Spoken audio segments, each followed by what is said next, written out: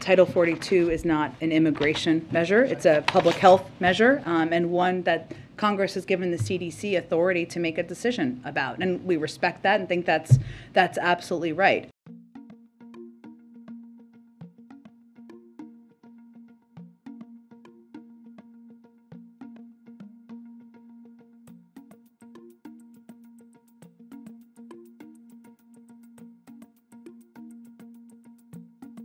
I mean, this is a decision made by the CDC. It's a public health decision. It's not one that should be wrapped up, of course, in politics. And the decisions made by the CDC is where it should belong as it relates to Title 42. Okay, and then on Title 42, you said over the weekend that the administration agrees more needs to be done. The immigration system is broken. This was in response to a question about Democrats who don't want to lift it right now.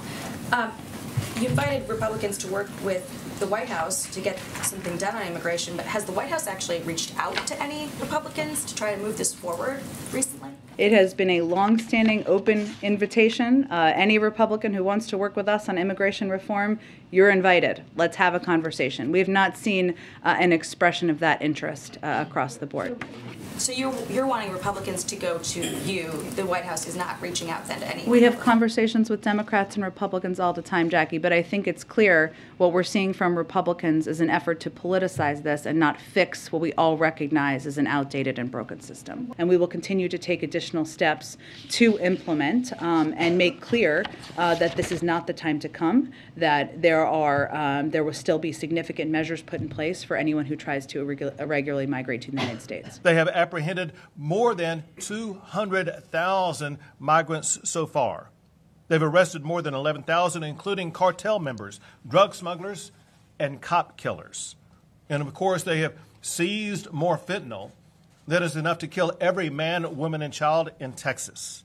And Texas, unlike any state in the history of our country, we have already begun to build our own border wall, securing our state and securing our country. But with the ending of Title 42 expulsions, more must be done. We just concluded a meeting in another region along the border where we met with more than 24 local officials who represent either cities or counties on the border. And I got to tell you, they are angry and upset about all of the catastrophes caused by the Biden open border policies, and they are urgently asking for action, obviously from the state of Texas, but they know that it's the Biden administration that caused this open border problem, and they expect the Biden administration to step up and respond and to fix the open border problem that they've caused. So the Biden administration's open border policies have led to a record number of illegal immigrants crossing the border into the United States.